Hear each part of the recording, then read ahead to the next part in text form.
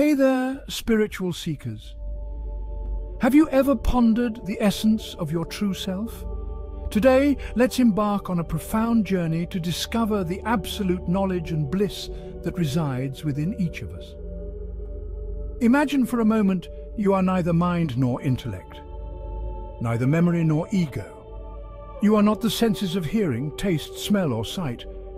You transcend ether and earth, fire and air. You are the absolute knowledge and bliss. You are the self, all-pervading. The self that is changeless, formless, and omnipresent.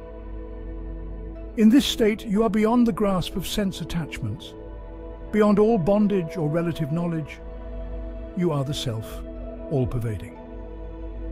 This realization is not about becoming something new. It's about shedding the illusion of multiplicity and recognizing the unity that already exists within you. Sankaracharya, a revered sage, beautifully illuminates this concept.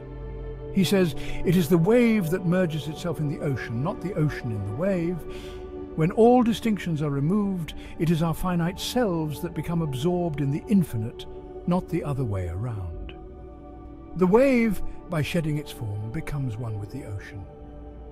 The journey towards self-realization is often misunderstood. It's not about the finite becoming the infinite. Rather, it's about the finite recognizing its true nature as the infinite. The Upanishads, ancient spiritual texts, liken this process to pure water merging with more pure water. There is no difference, they become one and the same.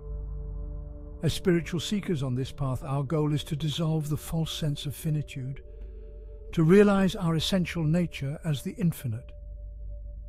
This journey is not one of acquiring new knowledge, but of discovering the eternal truth that has always been within us. Think of it as returning home, a home where you are the absolute knowledge and bliss, a home where you are the self, all-pervading. You are the ocean, you are the infinite, you are the absolute. So next time you feel lost in the complexities of life, remember this truth. You are neither mind nor intellect, neither memory nor ego.